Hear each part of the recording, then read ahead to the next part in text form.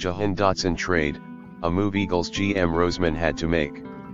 On my latest projected 2024 Eagles roster under wide receivers it says A.J. Brown, Devonta Smith, Britton Covey, Johnny Wilson, someone who's not here yet.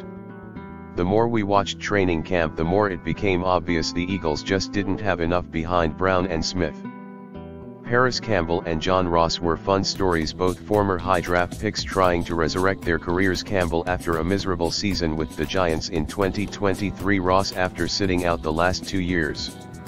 They're both good guys trying to overcome adversity, and that made them easy to root for. But the days went by and there was a play here and a play there, but neither one took ownership of that WR3 spot. Campbell missed 2 weeks of practice with an injury and never really got going. And Ross was just starting to come on a little when he suffered a concussion in the preseason game against the Patriots, and he hasn't practiced since. Covey has had a nice camp and catches the ball well out of the slot, but he's also limited to one position and also limited by his 5'8", 175-pound frame. He's going to give you all he has, but you have to think in terms of the worst possible scenario. If one of the starters gets hurt, who takes his place? Covey isn't the answer. Wilson got off to a hot start in camp before tailing off and then suffering a concussion a week ago, and while he's had some promising moments relying on a rookie 6th round pick who's still finding his way as your WR3 also isn't ideal. Ainias Smith has bounced back after a terrible start, but he's nowhere close to being ready. We knew this was a problem back in July when Nick Sirianni was asked about the third receiver, and he said the role could be filled by a number of different people depending on the opponent, the down and distance, and the situation. When the first guy he mentioned as a candidate was Grant Calcaterra, a backup tight end with 9 career catches, yet it was apparent back then the Eagles knew they didn't have enough. When you have a bunch of third receivers, you don't have any third receivers. The Eagles could have gone into 2024 with what they had and been a top 10 offense. When you've got Brown, Smith, Dallas Goedert, Saquon Barkley, Kenny Gainwell, Jalen Hurts, and a top offensive line, you're going to score a lot of points. But this is what you really admire about Howie Roseman. Having enough isn't enough. He's always going to make that one extra move, and if that means trading assets, he'll always do it. Because he's so good at accumulating assets with trades, he's always got the ammo to get the deal done. Brown, Darius Slay, J.A.J. Chauncey Gardner-Johnson, the first time. All trades. Now add Jahan Dotson to that list.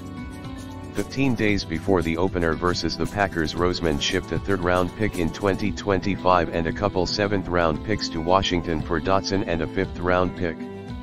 Even with this move, the Eagles still have picks in the 1st, 2nd, and 3rd rounds next year. And now they have a wide receiver who should be a significant upgrade over what we've seen in camp the last month.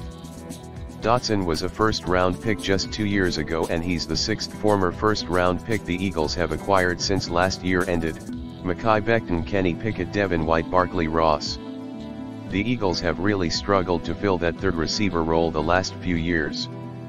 Quez Watkins followed a promising 2021 with miserable 2022 and 2023 seasons. Zach Pascal did very little in 2022.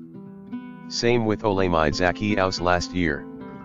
But Dotson, although disappointing as a high 1st-round pick, makes a lot of sense in his new role. He doesn't have to live up to the 1st-round expectations that followed him from Penn State to Washington, but if he can just catch the football consistently and be a piece of the puzzle, this will be a successful trade.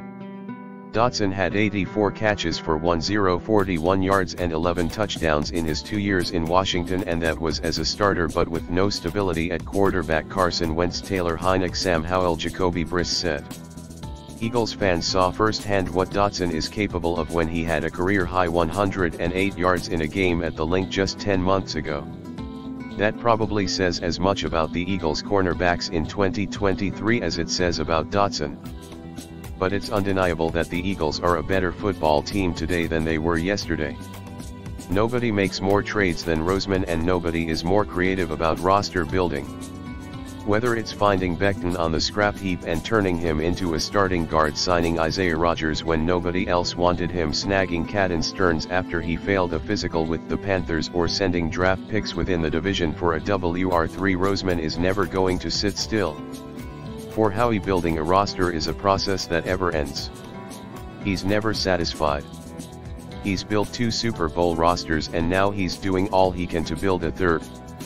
Howie doesn't always do the right thing, but he always does something. Jahan Dotson trade, a move Eagles GM Roseman had to make, originally appeared on NBC Sports Philadelphia.